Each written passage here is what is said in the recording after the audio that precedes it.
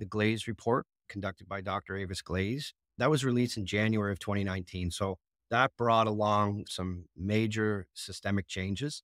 The two biggest, I guess, would be it was the dissolution of school boards, which was certainly a big item for our area in Nova Scotia. And it was also a report that saw school-based administrators and regional staff leave the Nova Scotia Teachers Union and subsequently formed the Public School Administrators Association of Nova Scotia, the acronym PSANS. So those were the two big changes, and the school boards that impacted communities and families in different ways. And the idea of leaving the teachers union at the time was such a foreign topic that everybody kind of responded to it in a different way, but it didn't create a mass exodus by any means. There were comparables out there, for example, Ontario. So it's really turned into a new system for us. And, right now, I'd say it's operating a high functioning system.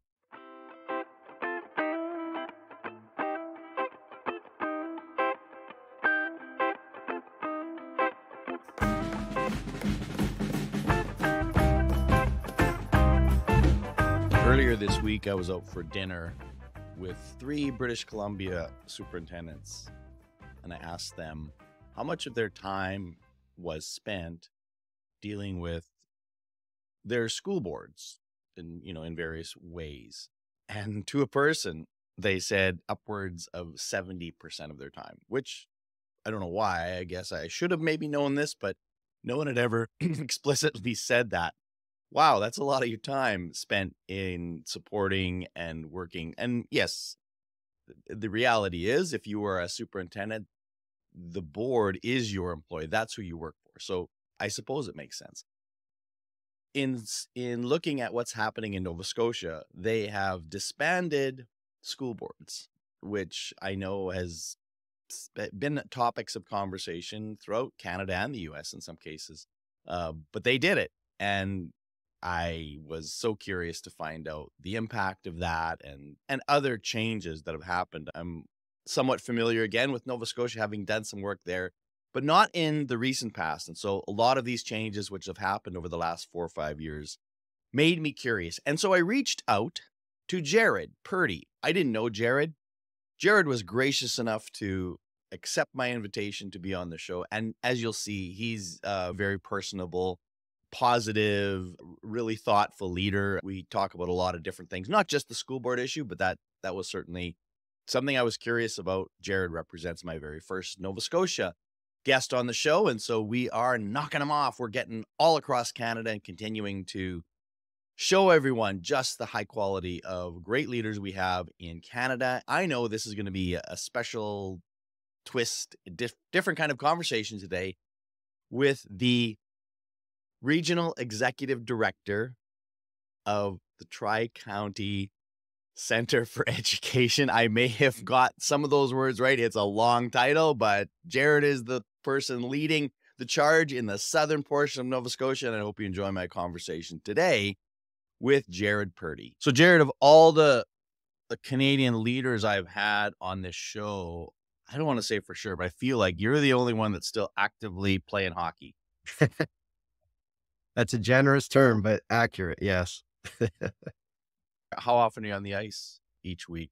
Well, I can answer that in 2 ways. If you count coaching my daughter, I'm on twice a week. If you count playing, I don't know if I can answer it by week or let's say twice a month to be generous. Okay. Yeah. All right. So you're on one of these flexible things, but I know you mentioned you'd gone out to a tournament out in Manitoba.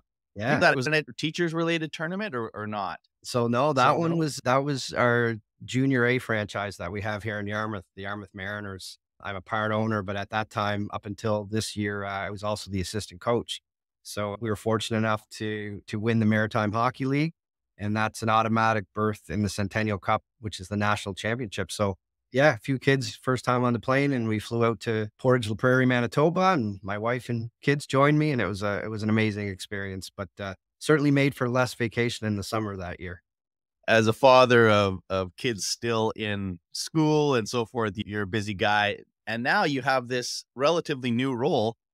And I plead a little bit of ignorance myself, who kind of prides myself in knowing what's happening across Canada in education. I work with that, but I knew things were happening in Nova Scotia, but I wasn't quite as up to speed as I should have been or could have been. So just tell us a little bit about how has the structure of K-12 education changed in Nova Scotia over the past 4 or 5 years? You're right. The landscape has changed. I think I'd start with the Glaze Report conducted by Dr. Avis Glaze. That was released in January of 2019. So that brought along some major systemic changes. Two biggest, I guess, would be it was the dissolution of school boards, which was certainly a big item for our area in Nova Scotia. And it was also a report that saw school-based administrators and regional staff leave the Nova Scotia Teachers Union and subsequently formed the Public School Administrators Association of Nova Scotia, the acronym PSANS. So those were the two big changes. The school boards, that impacted communities and families in different ways.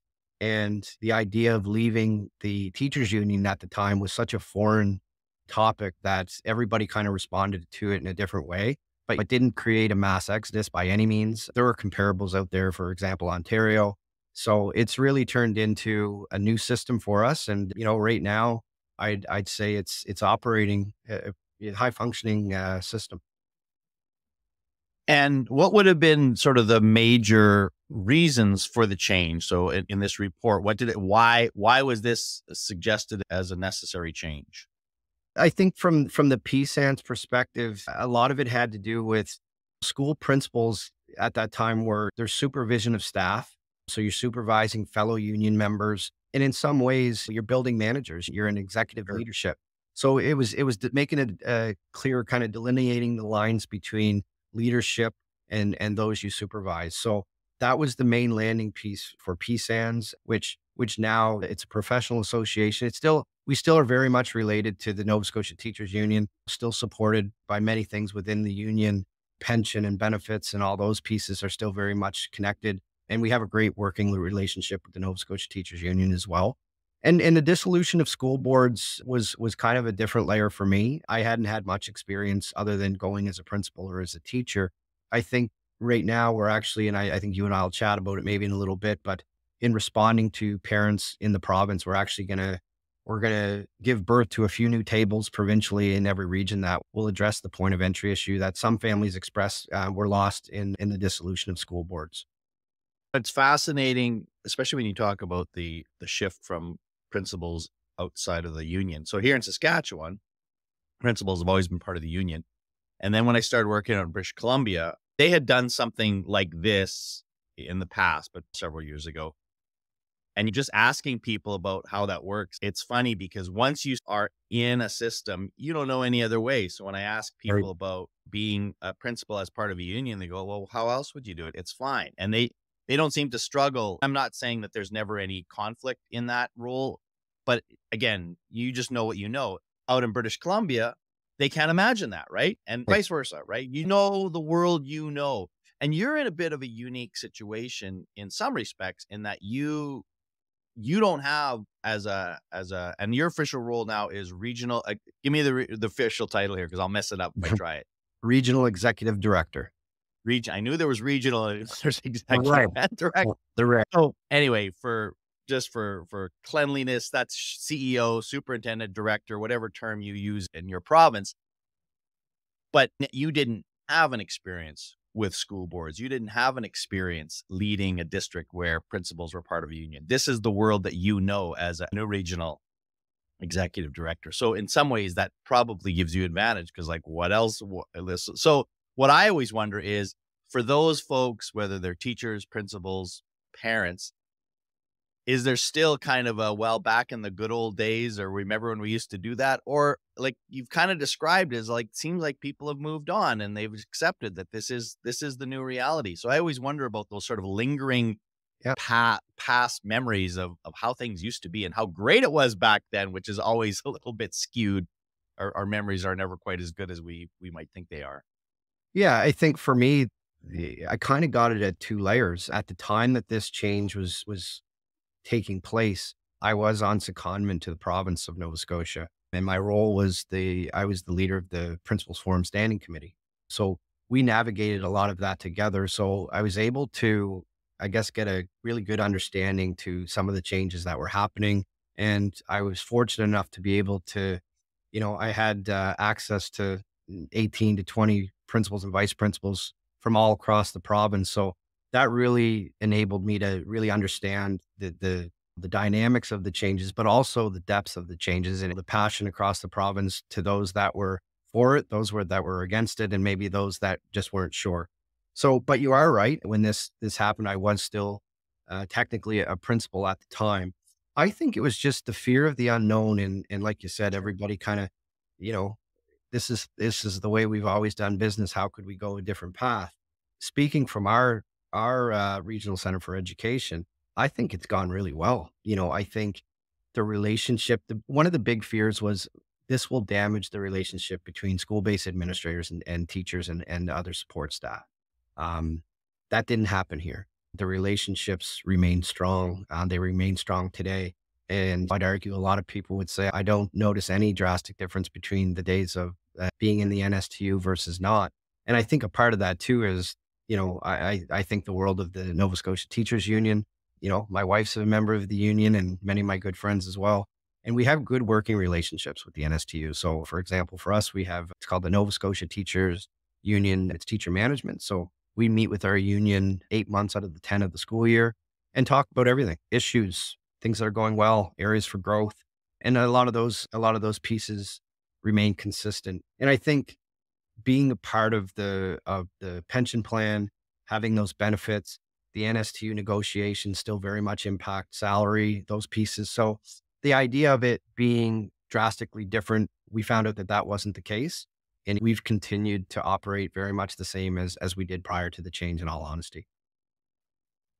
I mean, there's no doubt about it that relationships are always the key to this. If you have challenges with that or people that aren't willing to concede or really just build that social capital, doesn't matter really what the change is, it's Yeah. going to be difficult and vice versa. And you got good people that understand. And that's the other thing about it. So as you've got teachers, you've got principals, and you've got district and provincial people, at the end of the day, everybody should be aligned with the same purpose, right? We're trying to make this world better for our students, right? Trying to create better student outcomes. Can you speak a little bit about, and again, I'm not asking you to compare then and now, but when you look at how this restructuring is intended to support student outcomes, what would you say about that? I think we've really hit our stride in the last number of years, and it not even necessarily related to the change, but we ask ourselves two very important questions: How are the kids doing, and how do we know? And I think those two guiding questions, they lead into things like collaborative professionalism, collective efficacy, and those are the pieces that we build ourselves on. So when I think of how are the kids doing, just directly related to the change, the kids are still coming to school the same way they were in those days, and our task is, again, students and families, their well-being and student achievement. Those are the things that we remain focused on. I think, to your point, the relationships is where I really think we find ourselves above most. It's a very tight-knit group that we have down here. Administrators work extremely well with principals. And when you think of the shift of, now a principal is not a part of the union. Now they're my supervisor. They always were. It's just the Yeah. structure has changed somewhat. But you know what? It's still those people that still care for one another. And you mentioned alignment. That's a theme for us. And I really feel alignment within the province of Nova Scotia has drastically improved in the last 3 years. You know, business plans and student success planning, capital planning, all of those pieces are very much aligned now. And I think consistency has been great too. Our focus on literacy, numeracy, student well-being, equity, every region's pushing in the same direction. So I think it goes back to when you think of how are the kids doing now, the kids are doing well. There's room for growth, obviously, but the change, in my opinion, made made a difference for the good in terms of student achievement and outcomes, because I think it did create further alignment. Prior to the change we did, whether we want to see it this way or not, we had 8 different entities. And to some degree that's still true. Like if we're all vehicles, the engine looks different in our vehicle than it does for Mhm. our partners in Cape Breton. But when we think of alignment and the direction for student achievement and well-being, ourselves and Cape Breton at both ends of the province are doing the same things, and we're meeting the same people. So I really think when you unpack it all, alignment and strategic alignment has been a big difference for us in the province. And we're starting to see the growth that we want to see. Certainly, our provincial assessment results aren't where we want them to be currently, but we are trending upward. And that's exciting. And I do think that's really due to alignment and networking and collaboration, which has improved since that change. Well, one of the things that I pay very close attention to in my work in all of the provinces is how well or how poorly districts work or don't work together. And everyone's going to say they enjoy collaborating, and there's not an animosity or even a perceived competition between districts, although that may be there in some respects. But at the same time, I know that, for example, in British Columbia, there's a really strong desire to work as a bit of a collective. So back to your point around, I think what the aim is, like, and this is how we are as individuals, right? Like, I want my own identity of who I am, but I also want to be part of something bigger too. And Sure. I want to really feel like I'm part of something bigger, that I have people that are aligned in our thinking and that we can support one another. So I think that's what I hear you describing, is that there's a more of a cohesion amongst the eight regions to say, yeah, we have our own thing, and we're our own communities that have nuanced differences. But at the end, there's not a bunch of differences between a 12-year-old kid where you are and a 12-year-old kid in Cape Breton. They're all like, we have to help them in the same ways. You had mentioned the disbandment of school boards, which is a pretty big shift, and you're the only province that has that. You mentioned a little bit about sort of what you're doing to remedy that, and maybe if there's any other kind of gaps that this new system created that we thought, oh wow, that is something different that we have to sort of adjust and tweak for. So I'm just wondering if you can kind of think about, because no change is perfect. It's not designed to solve every problem, and it sometimes creates new problems or issues you hadn't thought of. So maybe just share a little bit about some of the thinking around how you're going to remedy any kind of perceived gaps. Sure. So I think first and foremost, I think back to our former deputy minister, Kathy Montroy. She really started us off on the path of networking. Who's the region that you compare to, whether it's size or data, and go to your neighbor. Talk about if school A is achieving high results and school B isn't. It's like in her world and the way she mentored us, it was school B should be talking to school A. And the difference now is that was always within your area, right? So within Tri County, who's the school? She kind of got us out of that comfort zone of maybe school B for us is in Cape Breton. Maybe it's in Halifax. Maybe it's in Chignecto. So I think that really opened up the alignment piece. But you're right. Feedback from our communities and families and parents, that point of entry, it's still not where we want it to be. And there are folks who that school board was that point of entry. All along, before the change and since the change, school advisory councils have been that point of entry for communities. Really proud of the school advisory councils we have here in Tri County. They're high functioning, they're well represented, they're active in the communities. So I'm very proud of that. So provincially, though, again, as I mentioned earlier, there is definite data and feedback that says there's a gap. So a few ways that we're going to try to address that gap, and they're coming up very, very soon. So one is we're going to host regional executive director led, and in the CSAP would be the superintendent. And that's worth noting too. We still have one school board, and that's our French school board, the Conseil scolaire acadien provincial. So they'd be across the province. So we are going to host regional information sessions.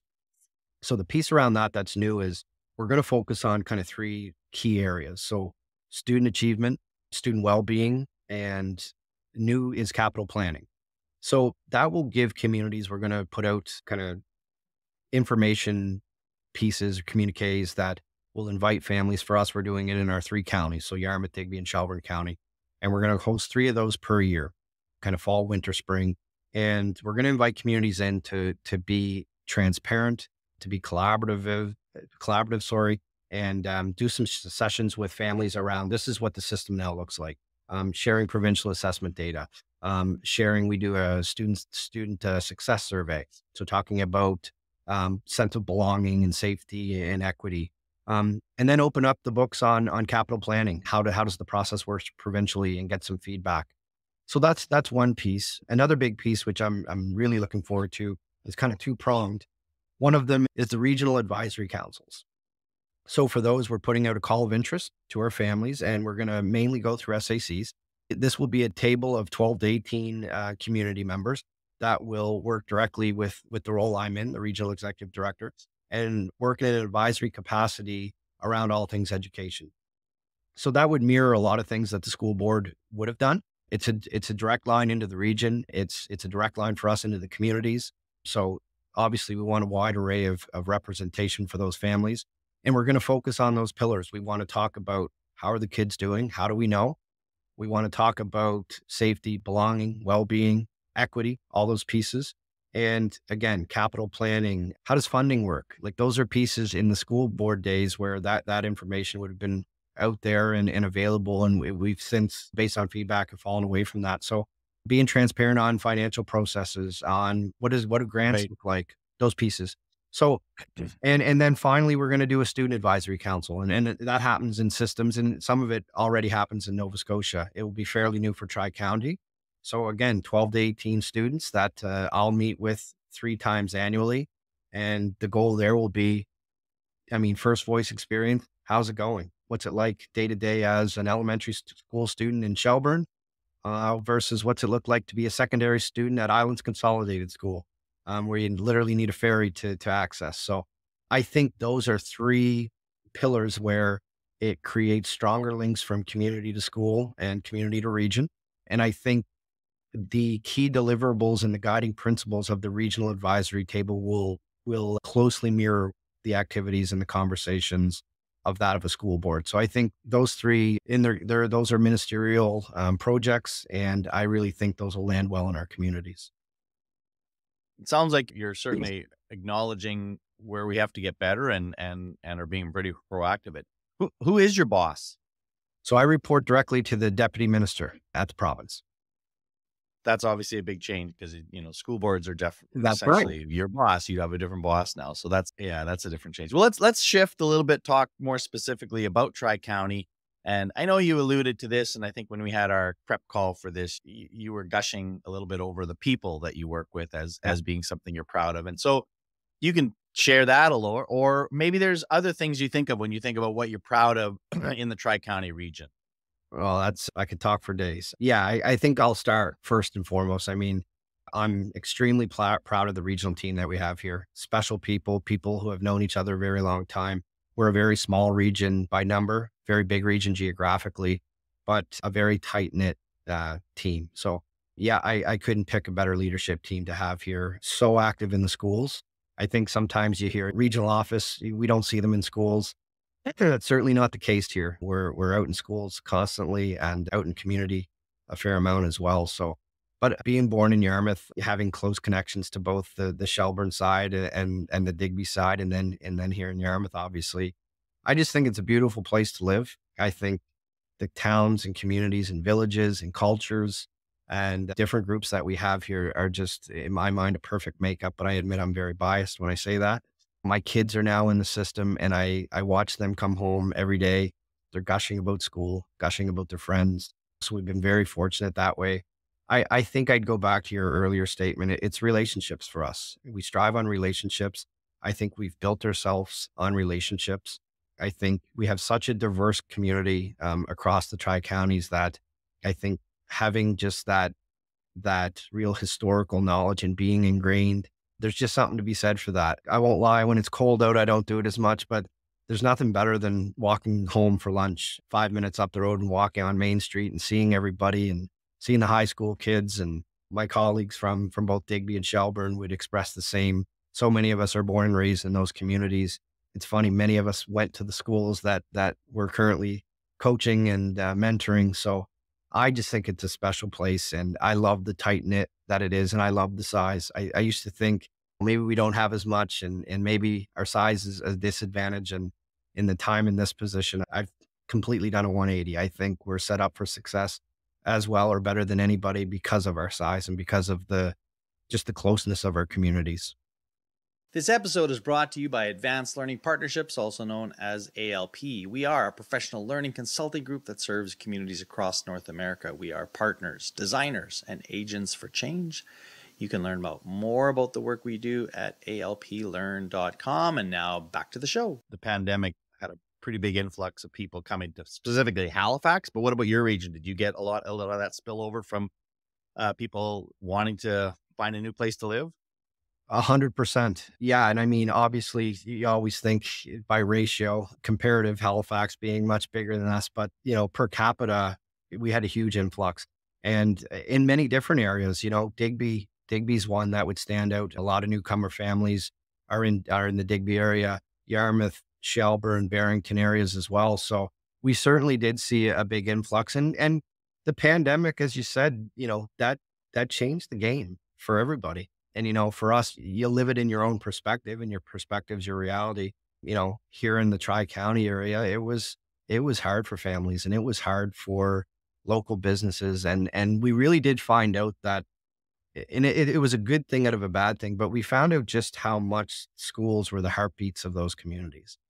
Breakfast programs, lunch programs, after school programs, the supports it was for families, and the wraparound services that you'd have with partners in health and justice and those pieces. So yeah, the population growth impacted schools. We have more kids right now. We haven't seen growth prior to the pandemic. So since the pandemic, for our size per capita, we've had significant growth. So yeah, I think you're still feeling the after effects of COVID. But I think for us, coming out of it was really just kind of it was just happiness, because again, during the pandemic, it kind of reminded us that those schools are the heartbeats of the communities, and families needed the schools. And we found out pretty quickly schools needed the families too. So it was a very tough time, but something beautiful kind of came out of it. So no question, Jared, in the short time I've known you, you're a very positive person, and you definitely see things with glass half full thing. But as a leader, you've had a pretty quick trajectory over the last few years in terms of your rise to the role you're in. But when you think back to all of that time, and then you can pull from your time as principal or even in your current role, what is a leadership challenge that you've struggled with? Like, it was a hard thing and part of the role that makes it maybe less appealing than, all of the positive things that you've just shared. So can you just maybe talk about a leadership challenge that you faced? Sure. To your earlier point, being the principal, well, I'll start off by saying being a student teacher, then a teacher, then a vice principal, and a principal at Yarmouth Central School, which is now Yarmouth Elementary School. That formed who I am as a leader. I think too, you mentioned hockey earlier, right? Leadership, I certainly learned a lot in those hockey years too, whether you're being a captain, or that taught me a lot about relationships and leadership and those kinds of things. But I was born and raised at Yarmouth Central School. Just taught me a lot. Like, I grew up very fortunate, two loving parents, had every privilege that I could have asked for. So being so closely connected to the families at Yarmouth Central School, you have all walks of life. You learn things about socioeconomics that you didn't know. You learn things about different marginalized communities. So, working very closely with our African Nova Scotian families, our Indigenous families, I learned so much, and I think I continue to learn so much. So I think a leadership struggle that I've had, I don't think I'd call it a struggle. I think it's just a part of being a lifelong learner. You learn things so much day to day, just things like implicit bias, for example, understanding that you have things that you didn't know you have. And without that lived experience, it's a real challenge to be in the position that I'm in currently. And I'm very lucky to be in it, but still having days where you walk away from a conversation, or you walk away from a professional development session and think, geez, I missed the boat on that one, or I didn't see that, or what, I have a bias that I didn't know I had, and trying to unpack that. But I think going back to the Central School days, I had members of those communities that I could confide in, that I could talk to, that I could receive coaching and mentoring from, of helping me better understand how I can be an ally, and how I can lead from the position I'm in. And that was always a question, is how can I help? How can I be better at being an ally or an advocate? And it was always, don't lead from the back, you're in the front, lead from the front, and say the things that you're saying to me, to everybody. So I think for me, still getting my head around the inequities in our system, some of the systemic inequities that still exist, and some of those systemic inequities that I'm in every day. So again, like acknowledging my own privilege and being able to go in those communities and listen, and to go to bed at night and still understand that there's racism in our schools still. There's so many issues that our kids are facing that we're hearing them face. And while I'm proud of the work we've done and we have made gains, those gaps still exist and our kids are still experiencing racism, and Yeah. our gay community, our indigenous community, that there's still so many gaps there. So I think that's the part I struggle with, Dean, the most. I think is knowing I'm coming from a place of privilege, and attentively listening and learning, definitely listen more than talk, and still trying to find ways to make those improvements. But I think, again, I think the hardest part for me is still understanding that I still have biases and I still have gaps in my own understanding. So it's certainly, I lean on the folks that can help me the most there in that area. When you think about your journey and you're trying to encourage, let's say, younger teachers to consider leadership, you need to keep a pipeline of good leaders coming through the Tri-County region. What advice would you give to a young person who says, "Hey, I'm thinking about becoming a principal or taking that leadership role. What should I do to get myself ready to take on those kinds of roles?" That's a great question. Well, number one, I'd encourage them to do it. Sometimes people joke and say, I wouldn't want my kids to be teachers or principals. I would love for my kids to be in the education system. I think it's challenging, but it's rewarding. So number one, I would say go for it. I think there's something to be said for being a part of a school and being a part of that school community for as long as you can. For me, again, it was 5, 6 years at Yarmouth Central, where I got to really understand the community better. And the irony is I grew up 10 minutes from that community, but I would encourage new teachers to not be in a big rush.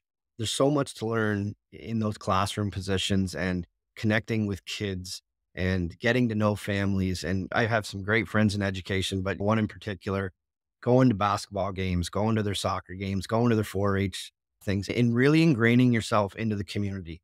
Be a part of schools that have the home and school associations. That would be the advice I'd give, because I think we work directly with kids and families, and those are the most important pieces of our system.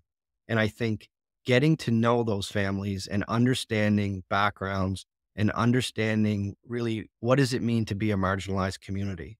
What does it mean to be someone who has been subjected to racism?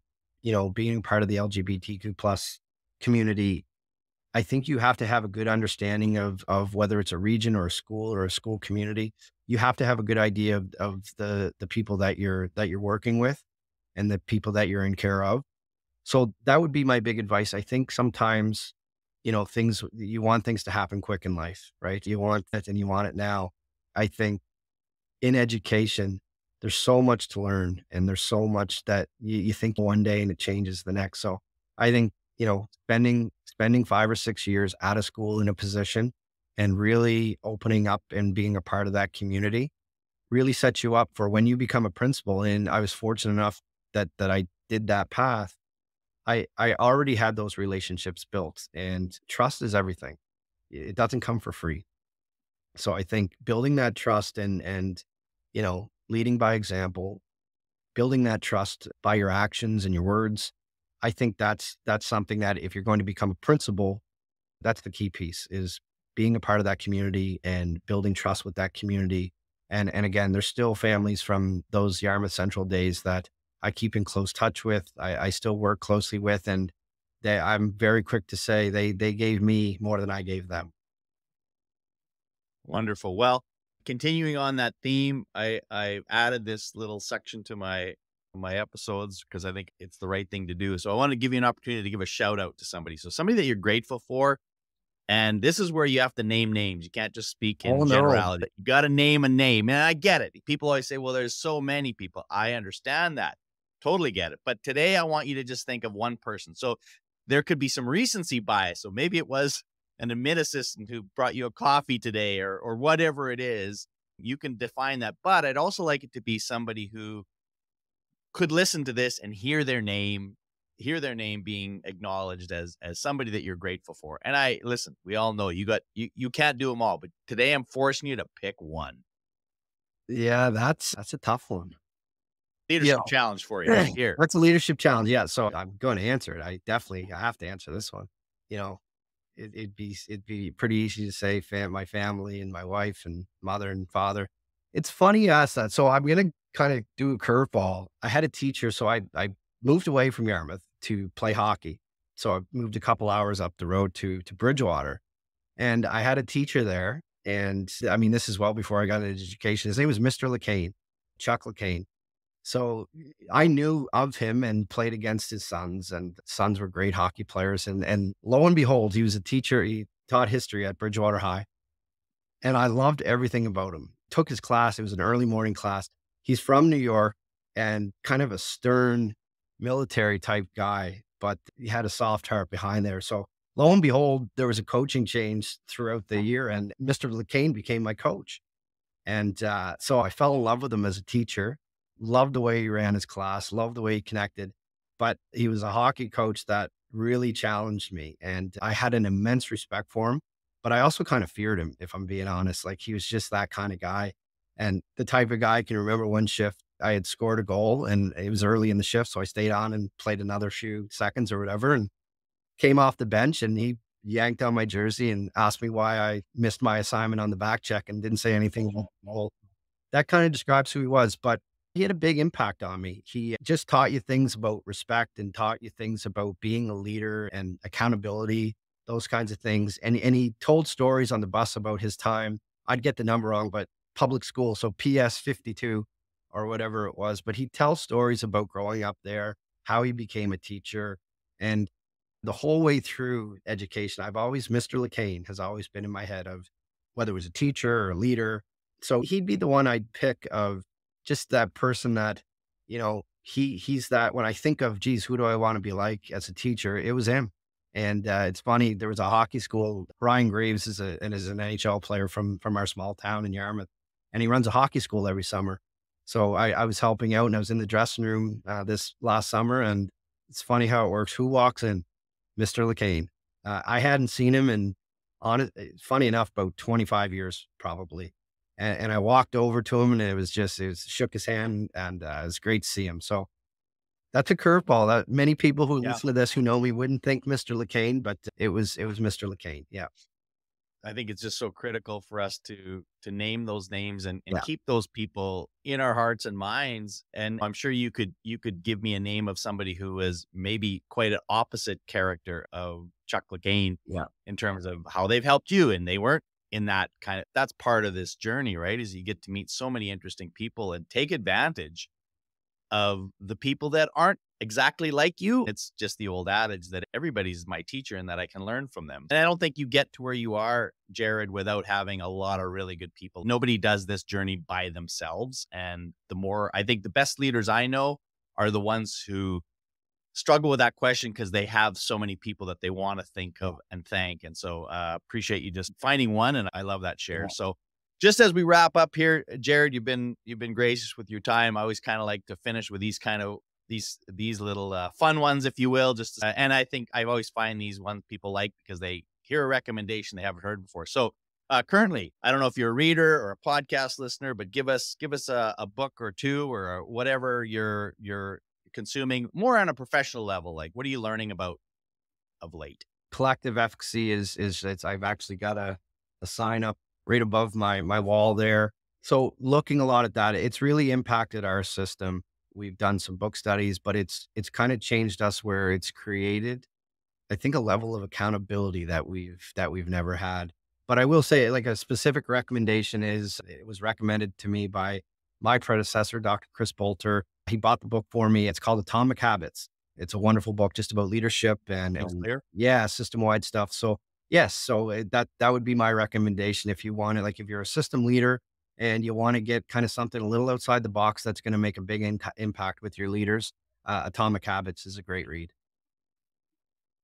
What about when you just want to get away and it's like, okay, enough of being this job. I need something, whether it's mindless or just non-educational, and I'm thinking now more in the viewing vein. It could be something you read, but I'm thinking more about like binge watching, that kind of thing.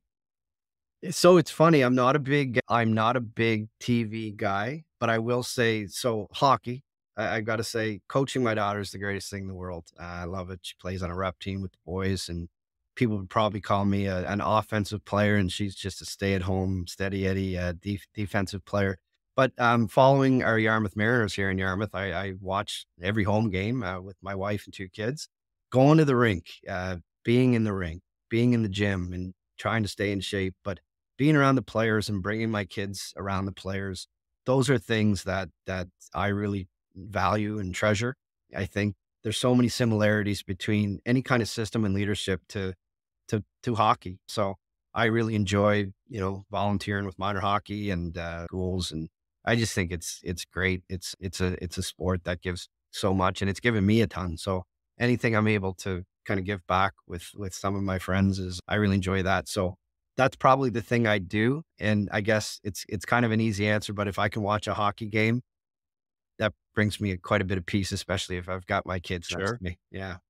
You're at a stage in life where not only do you have a very demanding job that probably takes you away a lot, but also with young kids and your involvement. So that's enough for you. Well, just as a side note, because I've had this come up a couple of times, and I wonder if it's different for you. So a couple of superintendent CEO that have retired have talked about they're looking forward to not having as many, like having their evenings free. I wonder with you, is have not having a board, does that give you a few more free evenings? Just as a random question.